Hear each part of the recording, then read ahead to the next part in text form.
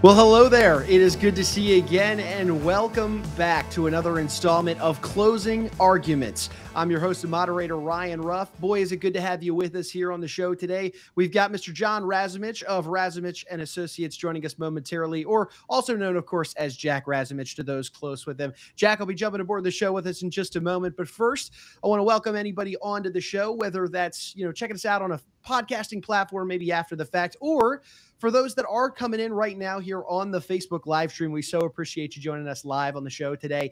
And to those people that are with us live on Facebook, if you have a question or a comment on any of the topics that Jack and I are going to dive into today on the show, feel free to chime in. Leave that question or comment below. We'll carve out some time to answer those questions and comments and get your urge really met there. We obviously appreciate you being here with us. We want to make sure we take that time to acknowledge whatever question or comment that you do have. But all the same, though, to those joining us after the fact, we appreciate you being with us. Look, hey, I'm excited for today's conversation. For those of you that are not new to the show and you've been with us on prior episodes, you know that this show is all about different criminal law topics. We're tapping into Jack's experiences in the courtroom, serving the greater Indianapolis area, and really, we've been discussing and laying a foundation of various elements of criminal law. So, you probably recall, prior episodes on fast and speedy trials, or really what happens after a conviction. We had another episode surrounding the Miranda rights and all that is entailed with them. Well, today we're really going to hone in on one specific type of law, and it's a type of law that has really been popping up in the media of late. So it's super timely for us to jump into this discussion. So what am I talking about? Well, I'm talking about the law of self-defense. There's a lot to unpack here today, and I'm excited to get into it with Jack. So let's go ahead and bring Jack on and get today's conversation going. Jack, great to see you. How you doing today? Welcome to the show. Hey, Ryan, good to be back. It feels like it's been forever since we've been able to do one of these. I know. This particular episode's been a long time coming. You and the team over at Razumich Associates, you guys have been super busy of late. How's everything going with you guys? Everything's going great over here. I'm pleased to say that these episodes, as well as some of the other marketing we've been doing, have really helped us with our mission of reaching people who do need our help, who do need our expertise with kind of protecting their freedom and protecting their future.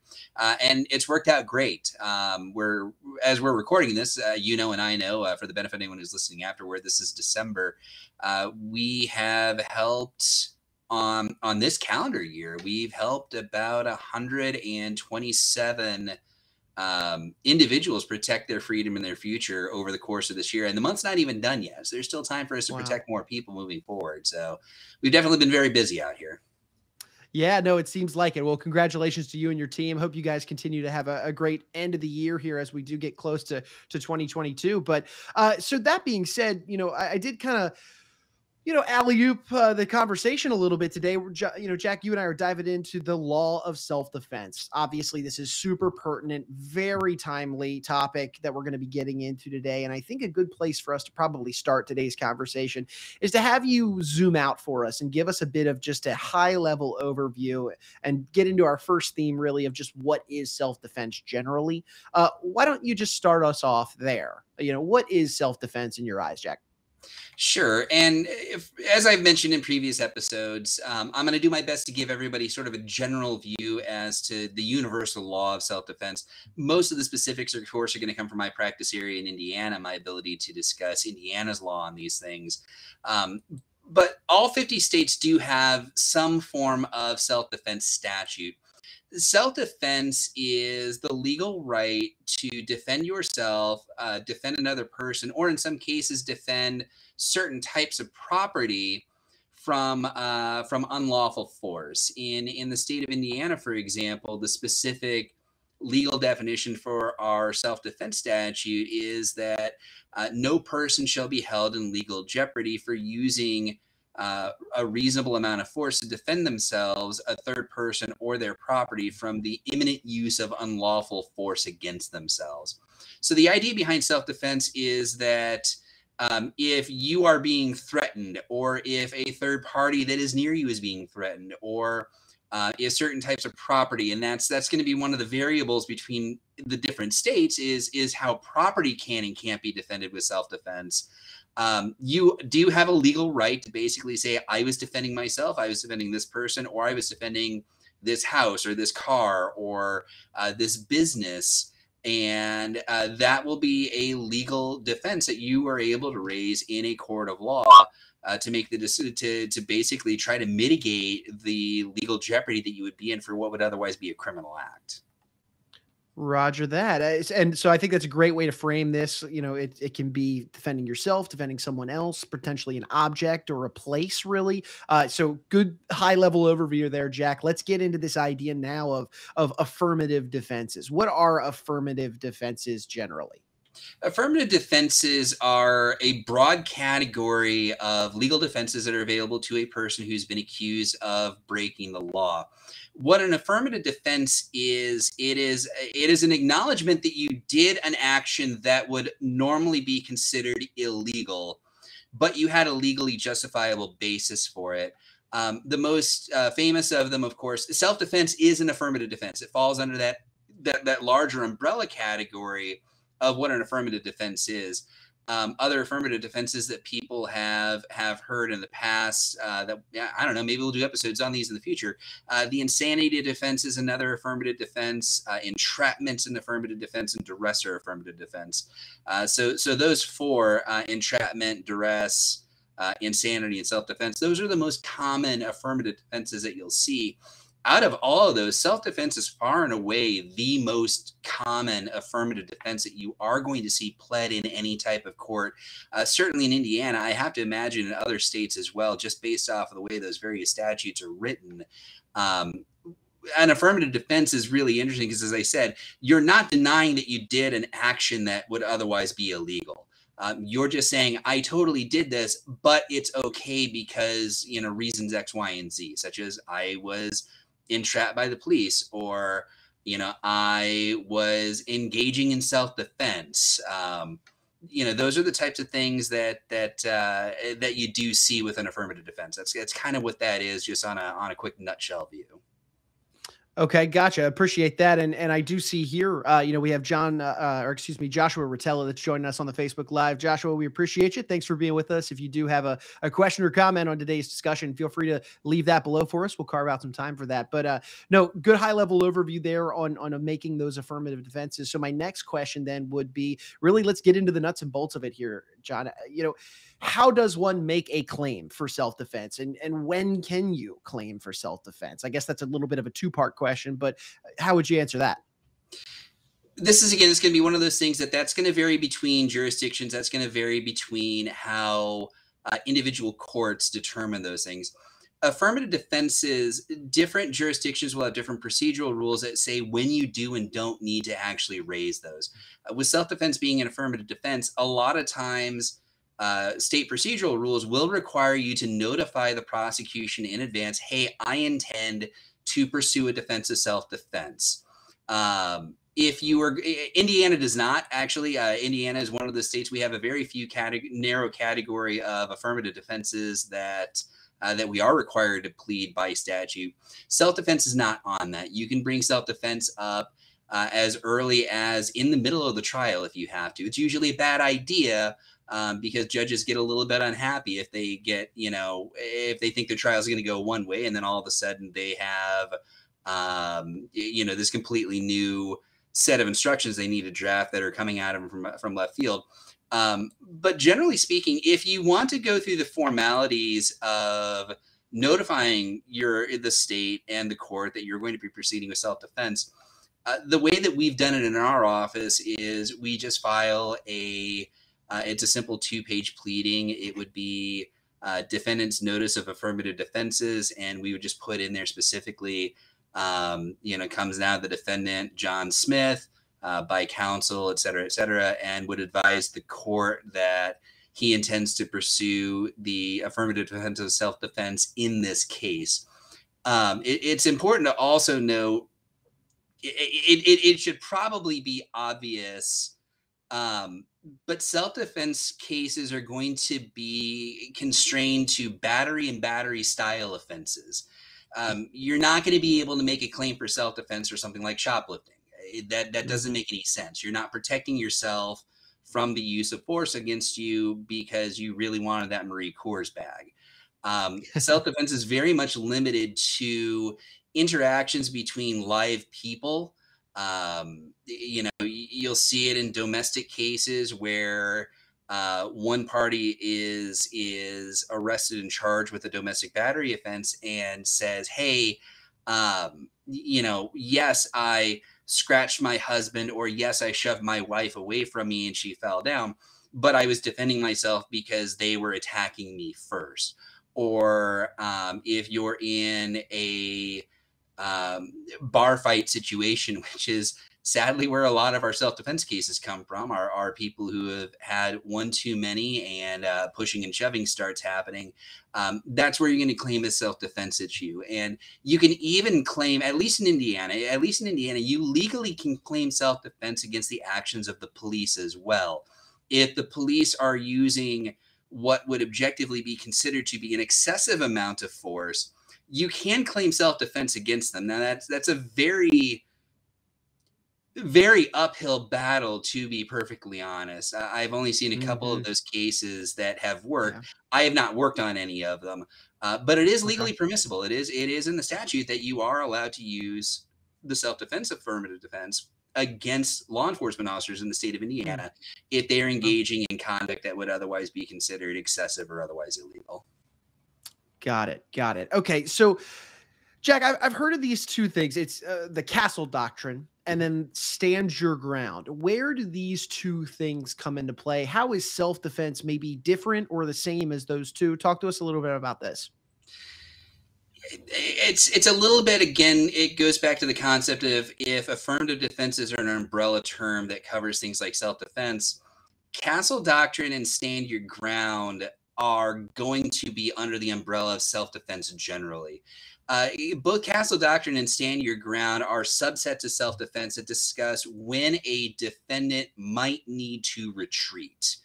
So if you have what's referred to as a stand your ground type of statute, that means that you are not under an obligation to try to flee before claiming self-defense. So in a stand your ground type of a situation, if you are fearful for your safety, before you can claim self-defense, you would have to try to escape that situation. You have to try to leave the situation.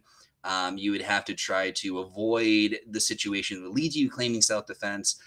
Castle doctrine is a similar idea. Castle doctrine is the idea that if you are in your own home, you have no duty to retreat. So the idea is, like, if a burglar breaks into your house, you do not have to worry about trying to escape from your own home if you are going to be in a position where you have to defend yourself against that burglar.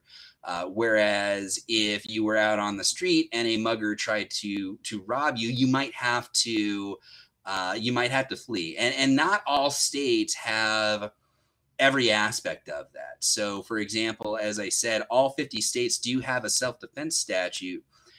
Not all 50 states have self-defense statutes that are the exact same way. Stand your ground really became a big thing in Florida in the early 2010s with the George Zimmerman case, which, if we have time, we'll discuss how that relates to self-defense later. Florida was the first state that I am aware of that specifically wrote into their statute that there is no duty to retreat. That's what your stand your ground means. A lot of other states follow that afterwards. I believe in Indiana, as recently as 2013, when they updated their statute, I believe that we put in that Indiana, you no longer have a duty to retreat. Indiana has always had, as far as I can recall, certainly during my practice area or practice time, we have always had a castle doctrine where you do not have to retreat from your own home.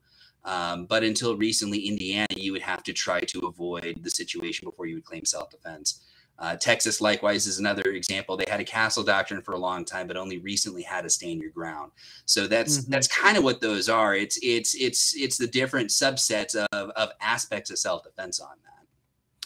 Makes sense. So essentially, really like an encapsulation of our first theme here on the show. What is self-defense generally? Well, we understand what it is, and also just the fact that all states have different self-defense laws. It's not a one-size-fit-all when it comes to this idea of self-defense. And when going through the court system, which we're going to talk about here in just a moment, it will vary from state to state. So that being said, for those that are jumping in live with us here on the Facebook live stream, just a real quick refresher. I'm Ryan Ruff, host and moderator. We've got John Razumich of Razumich Associates with us today talking about what is self-defense. And we just covered the idea, that high-arching overview of what is self-defense. But now let's get into the nitty-gritty of this. Let's talk self-defense in trial, John. So first and foremost, how about we have you start then by, what happens when maybe you make a claim of self-defense, and how do we start getting into the actual trial part of this conversation? Sure. There's a little bit of gamesmanship anytime that you're making a self-defense claim or any affirmative defense claim generally, because again, remember when you make that affirmative defense claim, you are saying, I absolutely did what I am charged with, but I have a legally justifiable reason for doing it. That's why sometimes it is tactically advantageous to kind of keep that affirmative defense in your back pocket until the last second. As I said, you can risk pissing off a judge, which is never a good plan, but sometimes it's in your client's best interest. There are three primary ways that you would defend yourself against a battery type of claim. The first is to argue the battery never happened. That's going to be your actual innocence claim. The second is to argue that the battery happened, but some unknown third party who wasn't you is responsible for the injury. And the third way is to argue that you committed the battery, but you had a legally justifiable reason, which was the self-defense. If you go straight to arguing self-defense at the trial level, especially if you've notified the prosecution of that in advance, what you have done is you created a situation where the prosecutor no longer needs to try to prove beyond reasonable doubt that you actually committed the battery offense that you're on trial for. You've effectively conceded that point by saying, I absolutely am responsible for this battery. I'm just not guilty of it because of this reason. So that's kind of the first thing that happens is when you're making a claim of self-defense, you're effectively cutting half of the state's job out of it because you're under no obligation to actually pursue an affirmative defense. As I said, there is a requirement in certain jurisdictions that you do have to notify the court and the prosecutor in advance. But just because you're notifying them of this doesn't mean that you have to go through it. It would be along the lines of basically saying, to one of your friends, hey, I think I might go to the movies on Friday. You've announced that, hey, this is something I might do, but you're under no obligation to go to the movies on Friday. Same situation. If you say in advance, I'm going to pursue a self-defense claim, and then you decide to abandon it for whatever reason, they can't basically say, hey, well, you told us you were going to go do a self-defense claim. We prepared our case based off of self-defense, and now you're not pursuing self-defense. Now, trust me, the prosecutor is never going to take that position from their perspective. If you've notified them in advance, hey, we're pursuing self-defense, they're going to think that you have made their job easier. They're going to look at it from the perspective of, cool, now I don't have to worry about proving that this defendant is the one who did the attack or that this victim is the one that was attacked by the defendant, because they're conceding that up front by making that self-defense argument. So that's kind of the first thing that happens is you just basically say, yep, totally did it. Now we're going to start talking about the nitty-gritty details. Got it. Okay. So now let's talk about this idea of burden. How does the burden shifting of proving self-defense, where does this come into play? How does this all work, Jack? This is, again, one of those things that is going to be very, very jurisdiction specific, because an affirmative defense by its operation acknowledges that I committed this offense that would otherwise be a crime. Different burdens factor into it. The traditional burden, of course, if you were accused of breaking the law, is that the state is responsible for proving you guilty beyond a reasonable doubt. So what happens in an affirmative defense where you walk in there and say, I am responsible for this injury, I am responsible for this action? Well, now the state's not going to be held to that same burden of proof beyond a reasonable doubt, because that's too easy. That's shooting fish in a barrel. If you walk in and say, I hit this guy, now they don't have to prove it. That's what we were talking about a moment ago. So what happens in Indiana is the burden shifts as far as what the prosecution is required to prove, because the prosecution is no longer required to prove beyond reasonable doubt that you were responsible for this battery offense. In Indiana, what the prosecutor becomes responsible for proving beyond a reasonable doubt is that this individual defendant used more force than was reasonably necessary to repel the imminent unlawful use of force on themselves. That is the very specific legal language for it, to try to break that down into something that makes sense to people. What the state has to prove is the state has to prove that the force the defendant was using was disproportionate or excessive compared to the force that was about to be used against them. The example that I would use is if somebody is outside of your house screaming about how they hate you and they wish you were dead, and if they had a pack of matches, they would set fire to your house right now. They're very clearly being aggressive towards you. They're very clearly forcibly threatening you. You cannot, however, take an assault rifle and just shoot them, because that's an excessive amount of force at that point in time. So if that situation were to pop up, you know, if you made the self-defense claim in that situation, you are claiming, hey, you know, yes, I absolutely shot this guy who is threatening me on my doorstep. Right. You know, the state, it would be in the position of saying, okay, well, you know, now what we have to prove is we have to prove that you're shooting that defendant, that victim, was excessive based off of the threat that he posed to your physical safety. And as I said, that's a very Indiana specific definition of it. Other states may have different ways that they handle that. To my limited experience, certainly here in the central Midwest, that seems to be consistent, is that if you are going to make a claim for self-defense, the state's burden becomes, okay, now we have to prove beyond reasonable doubt that this individual defendant used an excessive amount of force rather than the just right amount of force. The thing that will, that's interesting.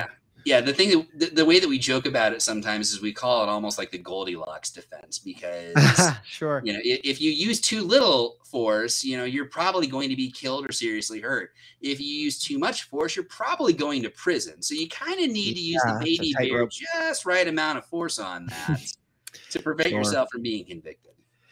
Man, well, hey, that's really beneficial information to know. So thank you for sharing that with us. My mind then jumps to, okay, we're in the courtroom. You know, is there a situation where somebody has to get up there and testify for their own defense when going through a self-defense claim? My immediate response is to say yes. There are very few instances where it is, in my opinion, essential for a defendant to take the stand in their own behalf. Self-defense is one of them. And the reason for that is self-defense is such a personal claim that you really do need to be able to establish how and why you were in fear.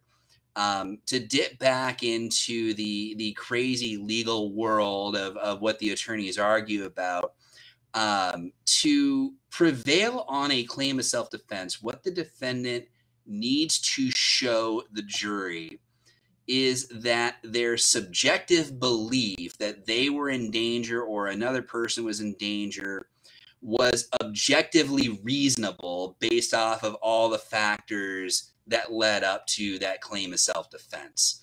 And because that is a subjective belief, you have to be able to communicate that I was scared, this is why I was scared, and this is why I took the actions that I did.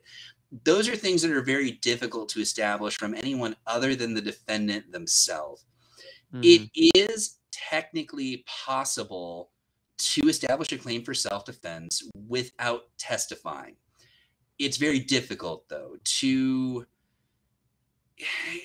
establish that type of a situation with regards to establishing that claim for self-defense without testifying. You would need to have a number of disinterested witnesses who would be able to testify to a pattern of abuse over the course of the night. So, for example, going back to the bar fight style situation, if Yeah. you have a defendant who has spent the entire night being followed around by a larger man who's, insulting them or slapping them or shoving them around or very audibly and very loudly threatens their life and, along the lines of, this town ain't big enough for the both of us. And when you walk out of here, I'm going to shoot you dead. That can establish self-defense without needing to testify because you have enough other witnesses who can say, yeah, he was constantly being pushed around. He was being shoved, being slapped. He was being threatened. And in those circumstances, you can establish it. But those are, again, very few and far between. And to be perfectly honest, as much issue as I have with the prosecution sometimes in the way that they examine these things and the way they do make their charging decisions for a situation like that, where you have a large number of people who are going to sit there and say, no, he was totally acting in defense. That case probably isn't actually making it to trial because it may not even get charged in the first place. So again, generally speaking, yes, you probably would need to testify in your own defense on a self-defense claim. Okay. Good to know. And we've been walking through the different types of self-defenses, how somebody would go about making that claim. Let's talk about the limitations now on making a self-defense claim. Are there limitations? Talk to us about this and how they come into the play here. There are absolutely limitations on self-defense. Everything in the law has limits. Anyone who claims that the law is unlimited in one direction or another knows nothing about the law. So there are limits on what you can claim for self-defense. The first is, like I mentioned earlier, your response has to be proportional. So you are not allowed to go straight to the nuclear option if you're claiming self-defense. And that's a very fine line. For example, if someone is just punching you and kicking you and you take a gun out and you shoot them, they will probably arrest you and charge you. Does that mean that they are going to be able to get a conviction? Absolutely not, because there could be other factors that play into that, such as, okay, is the person who's being punched and kicked, are they a teenager being, punched and kicked by an MMA fighter? That's the type of thing that they would look at for that. It's like, that's that type of proportion. But if you've got two normal adults, for lack of a better way of describing it, I would hope that by the time people get to be an adult, they stop engaging in street fights like this. But if you have two normal adults who are evenly matched physically, neither of them has a disability, neither of them has a weapon at the beginning of the fight, a straight on slobber knocker fist fight, you're not going to be able to claim self-defense if during that you grab a gun and decide you're going to shoot this person because you're tired of getting punched. Another limitation on self-defense is you have to have what's referred to as clean hands. You cannot claim self-defense if you are actively breaking the law. And even that has some complications to it. So, for example, in Lake County, which for the benefit of people who aren't in Indiana listening to this, Lake County is one of the northwesternmost counties in Indiana. It's right up on Lake Michigan, hence the name. There is a case up there. I don't know that it's through the Court of Appeals yet, but it involved a self-defense claim from a guy who was admittedly, he was there as a drug dealer. He was absolutely there as a drug dealer. There's no getting around that. So he's breaking the law by making a drug sale, but the person that he was trying to sell drugs to then attacked him for the purposes of robbing him of his drugs and his money. And the drug dealer / defendant grabbed a gun, which also technically he should not have had, and shot the person who was robbing him. And the defense argued self-defense, and the state argued, well, you can't claim self-defense. You're actively breaking the law right now, so you don't get that. And I think that's still in the Court of Appeals right now. So that could have a decision by the time all this is done that could be different. But that's one of the other limitations. Like, you have to have clean hands. You can't actively be breaking the law. Another limitation is you can't instigate the fight. You can't walk up to somebody, slap him in the face, and, call their mother a nasty name. And then, if you start getting beaten down, use it as justification for claiming self-defense. Sure.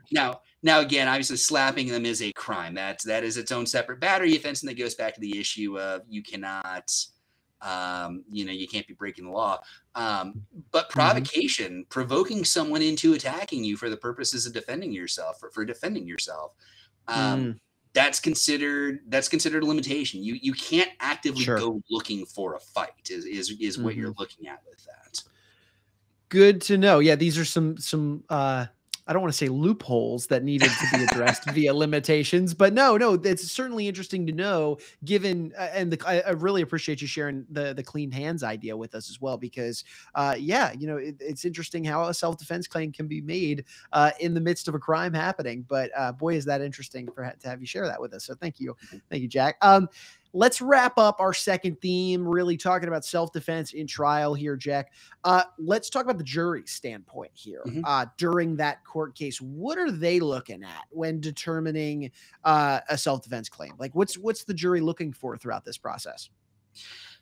Like I said, what the jury, and it's complicated, and I'm sure, defense attorneys and prosecutors will try to break it down as easily as we can for them. But like I said, what the jury has to determine is whether or not it has been proven beyond reasonable doubt that this defendant who's claiming self-defense was subjectively in fear of his safety, that his actions were objectively okay. And what they'll look at for that is they'll look for a lot of just kind of the circumstantial incidents that surround it. As I said, if you've got an MMA fighter who's beating up a teenager, very clearly, whatever that teenager is claiming self-defense, he's going to get a little bit more of a benefit of the doubt on that one, because I don't know very many teenagers can go toe to toe with Brock Lesnar. Sure. So from that perspective, that's one of the things they look at. It's like, okay, are the physical differences there? Another thing that they'll look at is, has there been a history or a pattern of violent acts from the alleged victim towards the defendant or towards someone that the defendant is in immediate contact with? We had one self-defense case that we did, I want to say about 5 years ago, as of the recording of this video, that involved a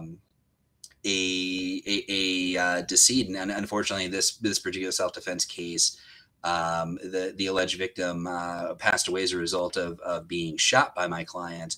But there was a long history of that particular defendant, not that particular defendant, excuse me, that particular victim attacking not only my client, but my client's sister, who is the wife of the decedent. So that knowledge of this is a violent person who is prone to attacking people, that's another thing the jury would look at to determine whether or not an individual defendant has a reasonable belief for the fear of their safety.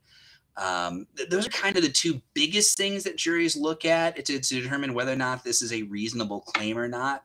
I guess a very near third one would again be the situation the state's looking at, is like, is the response proportional?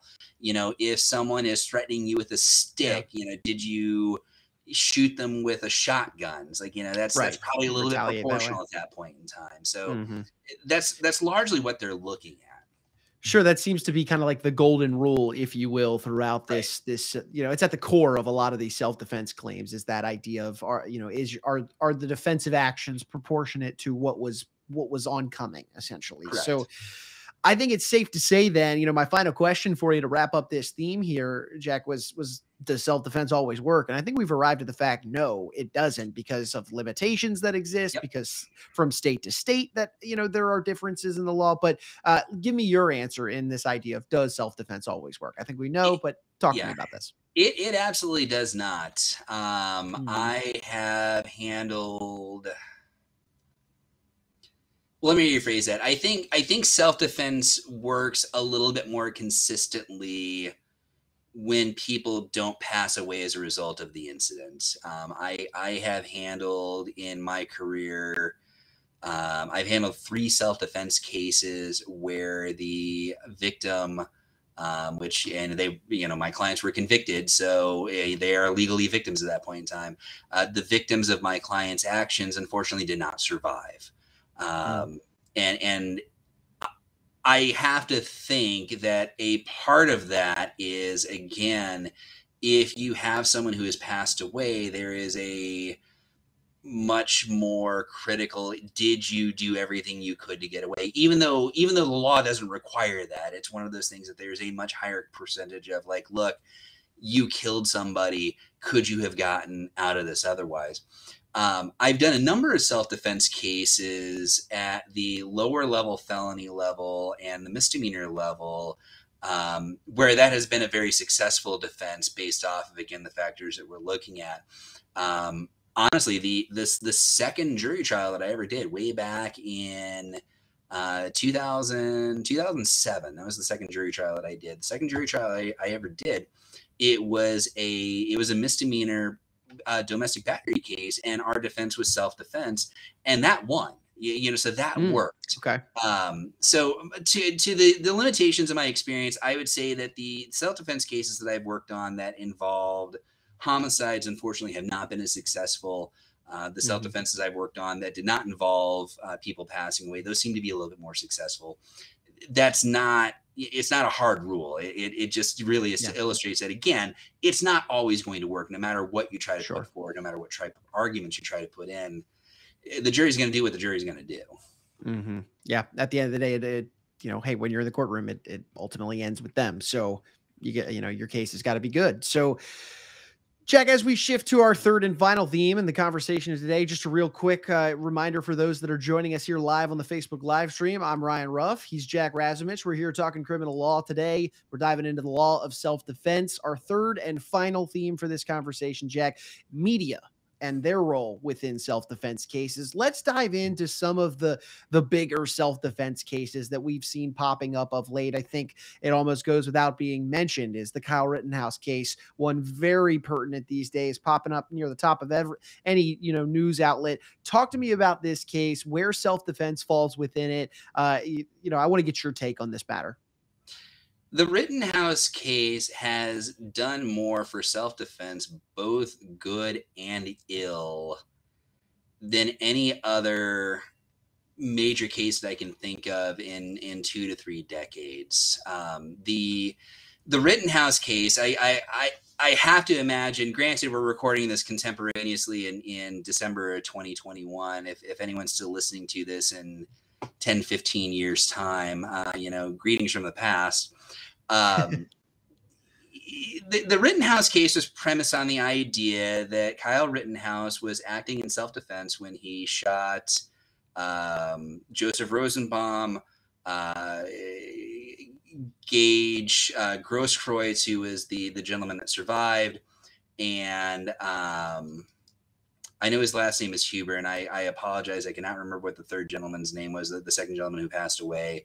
The idea was that Rittenhouse was, the argument of the defense was that Rittenhouse was acting in self-defense when he fired those shots. And the way that they built that defense was to establish that with regards to Mr. Rosenbaum, what happened is that Kyle Rittenhouse was actively trying to retreat from a hot zone style area. There had been an altercation with Mr. Rosenbaum earlier in the evening. There were witnesses that were put on to testify that Rosenbaum had threatened Rittenhouse, threatened that, if I get you alone, I'm going to cut your heart out. That was one of the pieces of testimony that came out. Rittenhouse did, as we all know at this point in time, testify in his own defense. And part of his testimony was that, Rosenbaum reached for my rifle, and based off his earlier threats, based off the fact that, he's actively and aggressively chasing a man with a rifle, Rittenhouse was afraid that if the rifle was taken from him, Rosenbaum would use it to shoot and murder Rittenhouse. So that's when he fired. So that was the claim of self-defense against Joseph Rosenbaum. With regards to the other two incidents, the argument was that, and this is more than anything, the serious problem that we have with mob justice or vigilante style justice. What the crowd knew at this point in time is that there is an active shooter. Kyle Rittenhouse represents an active shooter. And as a result, they began chasing Rittenhouse because from their perspective, they don't know what's happened. All they know is that Rittenhouse has shot somebody. So they're chasing him down. They get him surrounded. And Anthony Huber, that was his first name, was Anthony. Mr. Huber, at that point in time, attempts to disarm Rittenhouse with it was a skateboard that he had with him. I believe, and I apologize if I have this wrong, I believe that Mr. Huber struck Rittenhouse twice with the skateboard. And at that point in time, that is when Rittenhouse shot Huber, which killed him.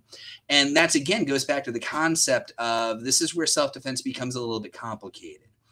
At that immediate moment in time, what we have is you have Rittenhouse, who is fearful for his safety. He has just been, he's just been involved in a shooting incident. He's being chased by a large crowd who probably does not have his best interest in mind, and he's being attacked by another individual. Under those circumstances, the issue becomes one of was shooting Huber a proportionate use of force? And I don't know the last time you actually looked at a skateboard, but a professional skateboard, those are large, heavy implements. They're large, thick wooden boards that have heavy metal wheels and casings on both sides of them. You can absolutely kill someone with one of those. It is a bludgeoning weapon. So under those circumstances, Rittenhouse had what his defense attorneys argue was a reasonable expectation of safety and shot Huber. And that brought Gage Grosskreutz into it. Now, what Mr. Grosskreutz did is, again, he is aware that there have been allegations of an active shooter. He follows along with the mob. He sees Rittenhouse shoot Huber. And at that point in time, Grosskreutz had his own firearm. And you've got almost a little bit of like an Old West stare down, draw down. And Grosskreutz testified in his testimony that he pointed the gun at Rittenhouse and Rittenhouse shot at him. And that's when he got hit in the arm. Where this is such a fascinating, and again, it's tragic across the board. It's tragic for everybody that's involved in this. Sure. Where it's remarkably interesting, though, is if Anthony Huber had killed Kyle Rittenhouse, or if Gage Grosskreutz, who had a gun when he approached Rittenhouse, if he had shot and killed Rittenhouse, my professional opinion is that either of those two individuals also would have had a valid self-defense claim. Because from their perspective, again, self-defense is a personal, subjective belief. It's based off of what do you personally believe to be, is your personal subjective belief that you are in danger, is that objectively reasonable based off the totality of the circumstances? In the case of Anthony Huber, again, Anthony Huber is aware that we have an active shooter. This person has a gun. They're saying that guy is the shooter. He's acting at that point in time potentially in defense of others, which again, thanks, Josh. For those of you who are on the live stream, Josh Rotella has been commenting. Josh and I went to high school together, so he's being a supportive friend. So I really appreciate that, Josh. Anthony Huber at that point in time, he's acting in defense of others. Because from his perspective, we have an active shooter situation going on. With Gage Grosskreutz, his potential self-defense argument is even stronger because not only has he been made aware that there's an active shooter situation going on, he has just watched Rittenhouse shoot another person. That is absolutely going to get to the point of this is a proportionate response and use of force from Grosskreutz if he had shot and killed Rittenhouse. And that's one of the things that the media, it's not really fair to say the media, certainly the I don't want to say partisans because we're trying to be as neutral on this as we can, but the tribes have kind of really staked out the two most extreme polarizations on that because You've got some people who just refuse to acknowledge that Rittenhouse was in any way, shape, or form blameless, and you've got other people who are, refusing to acknowledge that Rosenbaum, Huber, or Grosskreutz were in any way responsible or not blameless. But again, that script could have easily been flipped, and it could have easily have been Grosskreutz on trial or Huber on trial. And based off of my understanding of the Wisconsin statute, which again, as we've mentioned many times, I am not a Wisconsin attorney. My knowledge is just out of Indiana. But if that case had happened in Indiana, it absolutely would have been a situation that, in my professional opinion, either Anthony Huber or Gage Grosskreutz could have claimed self-defense if they had killed or seriously injured Kyle Rittenhouse.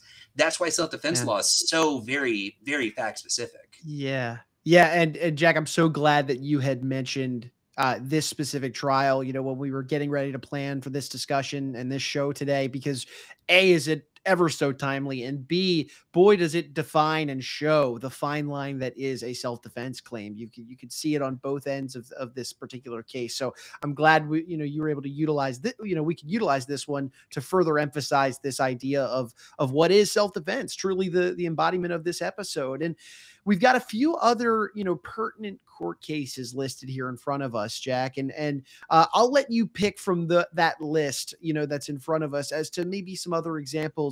We are coming in here probably close to the end of our time today, but are there any other pertinent court cases that pop into mind that are self-defense specific that you think would be good for our conversation today to bring up?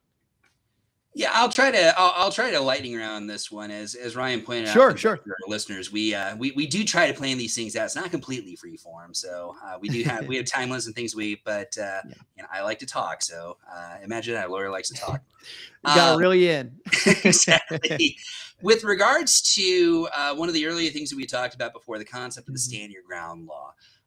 That exploded onto the political scene and the legal scene in response to the Trayvon Martin situation with George Zimmerman down in Florida in, I believe, 2010 or 2011. As I mentioned earlier, Florida was the first state to codify that that you did not have to retreat to claim self-defense. So the media picked up and ran with that story, and they ran with the assumption that it was a stand your ground situation. It absolutely was not. The Trayvon Martin case, the George Zimmerman Trayvon Martin case, was a traditional self-defense argument. The argument was that Zimmerman, who was working is a flexible term, but doing whatever type of patrol he was doing as a member of his neighborhood watch, that was he approached Trayvon Martin, asked Martin what he was doing, which, again, legally he doesn't have authority to do. Again, Zimmerman has no authority to actually stop people. Martin took offense to this, and Martin engaged in what was ultimately found to the jury to be an aggressive act of battery against Zimmerman at that point in time. Even though Zimmerman did not have the authority to initially detain Martin, he was not initially aggressive in a physical concept. So Martin's actions escalated it. That led to the ability to claim self-defense at that point in time. So that goes back to the issue of you have to have clean hands, and the concept of provocation. Even if it was provocation for Zimmerman to stop Martin, the issue is Martin's response at that point in time is excessive, and then flips the script on whether or not Zimmerman can claim self-defense. Two other famous cases out of Florida that came up in relatively quick succession, also dealing with the stand your ground law, were the case of Michael Dunn, who in 2012 shot and killed a 17-year-old man by the name of Jordan Davis at a gas station, who argued that Davis was threatening him by having his music too loud. It goes without saying that loud music is not intimidating enough to claim that you have to defend yourself against it, especially at a gas station where you can get in your car and leave right away. He wanted to argue stand your ground because, well, I don't have to retreat. That's, again, not how stand your ground applies, because, you're not, the action of loud music is not going to be aggressive. So he was convicted in that case. and is currently serving a life sentence. And then Marissa Alexander was another Florida case that tried to claim stand your ground. Now, her case was a little bit more interesting as far as the facts were concerned. Marissa Alexander went to her estranged husband's house. They got into an argument, and she left.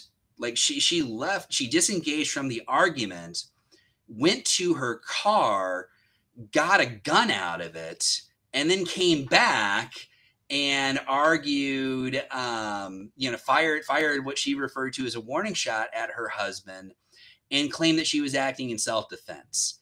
And that was not a successful argument, because from the jury's perspective, okay, so you left, got a weapon, and then came back to continue the argument. You're not acting in any type of self-defense. And because stand your ground is a subset of self-defense, if you're not acting in self-defense, that's something that you're not going to be able to proceed with. I'm going to answer Josh's question. Josh has brought up Bernie Goetz. Bernie Goetz, for those of you who aren't true crime aficionados or other individuals, Bernie Goetz was notorious for basically creating a target of himself. He was the victim of repeated muggings in New York in the 1970s, and he made the determination that what I'm going to do is I'm going to just wait for someone to come up and mug me, and then I'm going to take him out, because I'll be acting in self-defense if they attack me first. Interesting. The problem that had is that, again, shows premeditation and provocation. Self-defense as a whole is sort of a spontaneous thing. You can't plan for self-defense, is kind of the way that played out. These days, that would be considered to be depending on what jurisdiction you're in, that could potentially be considered to be a premeditated murder, or at least a premeditated manslaughter. Because interestingly enough, Bernie Goetz does get his self-defense claim on it. So, it is not a situation that he went there. You can make an argument, and the district attorney's office certainly made the argument that he was lying in wait to ambush and execute somebody. But those people didn't have to actually attack him first. So it's kind of one of those, like, again, no one's got clean hands on this. The issue just becomes one of, if you're going in there to intentionally put yourself in a situation where you're going to defend yourself, has that gotten over the line? And that goes back to the issue of the provocation we talked about earlier. Yeah. Which, just bringing back full circle to Rittenhouse, that was one of the state's arguments, was that he went there intentionally to provoke a response. And if that were true, Rittenhouse would not be able to claim self-defense at that point in time, because everything that happened cascaded out of his actions. I think that at this point in time, if Bernie was riding the subway right now and making a target of himself like that, I suspect that his case would not go as well as it did in the 70s. But in the 70s, there were enough gray areas in the law that he was able to kind of get through that without too much difficulty. But yeah, that is one of those areas of self-defense law where that would fall under the category of maybe not clean hands, because you have intentionally created a situation that you're not an innocent actor on your own. You're an active participant at that point in time in the result that you're trying to create. Yeah, it sounds like it was clean hands met with a little dash of provocation as well in that regard. Right. So Exactly. It's kind of a 2 cents there. But no, well, thank you to Josh for chiming in with Bernie. That was a good little example for us to pepper in there here at the end. But Jack, we've touched on a lot today. To recap kind of our discussion for our audience here, we talked about what is self-defense generally. We had a nice discussion there, bat lead off really on our show today. Then, of course, self-defense within trial, how, a jury needs to look at self-defense claims, the testimonies that come into play, whether somebody needs to testify on their own behalf in a self-defense claim. A lot of different good discussion there. And then, of course, the Rittenhouse case, as well as Zimmerman, a lot of good discussions in regards to self-defense. And as you just mentioned with Josh's suggestion in Bernie's case, well, we see that there are gray areas in the law in the past, and this seems to be a bit of a recurring theme in a lot of our episodes, Jack, and that's, the law gets defined and sharpened and fine-tuned over time so that those gray areas tend to more or less go away. And we're going to see that obviously in more discussions about specific laws in episodes to come. But hey, as we bring our conversation to a head, Jack, any final thoughts, anything in closing that you would like to leave our audience with? And then of course, for anybody that has stuck around today for, the show, we would obviously want to let them know how they could reach out to you and your team should the need to continue this conversation ever happen. Again, as I mentioned, self-defense is going to be a very fact-sensitive situation. There's not really a one-size-fits-all definition of self-defense or defensive self-defense. The best thing that you can do is, if you've been accused of a battery offense, give our office a call. As always, our office telephone number is 317-983-5333. We do handle cases all over the state of Indiana. Battery cases, to the extent that I am capable of saying that we specialize in anything, battery cases are something that we handle a lot more than other things. There are attorneys who spend a lot of the time on DUIs or drug offenses. We spend a lot of time on battery cases. So the ups and downs of what we need to look at with regards to what witnesses we need to find, what types of defenses we need to build, we're kind of your one-stop battery shop, as weird as that sounds. I need to work on those slogans a little bit better. That's the freeform portion of doing this live. There you go. But yeah, generally speaking, much like with, and not just with battery cases, as I say all the time, contacting your office for a case evaluation is always free. It's always going to be free. The only investment you're making is about 40 minutes of your time to speak with one of our qualified attorneys about your case and determining what your best defenses are going to be. So that number again, 317-983-5333. Fantastic. Well, Jack, we appreciate you and your time, jumping aboard today to talk the law of self-defense with us. I think the conversation was super beneficial for anybody that had joined us for its duration. And hey, I'm looking forward to jumping back on board with you down the road for another live stream. And of course, another episode surrounding, of course, yet another, criminal law related topic. Sounds like a plan. Alrighty. Thanks, Jack. And look, hey, we want to take one final moment, of course, to thank you, our audience, for joining us with, on the episode today. Of course, whether that was on the podcasting platform after the fact, or if you were with us on the Facebook live stream, all the same, we appreciate you and your presence today. Again, as we've said it before, we'll say it 1,000 times. If you like the content, you like these types of conversations between Jack and myself, please do us a favor and like the show, comment, subscribe to it on whichever platform you are checking us out on. And then, of course, share these types of conversations with friends, families, because at the end of the day, these conversations are meant for you. We want to tap in to John's experiences in criminal law, bring some great conversations to your doorstep, and allow, an opportunity for you to ask some questions like, we had Josh Rotella ask us a handful of questions today. So we would hate to have you miss out on any of those great conversations down the road, and we'd love to have you be a part of them. So for Mr. John Razumich, I'm Ryan Ruff. We're saying so long, and we thank you so much once more for joining us on today's edition of Closing Arguments.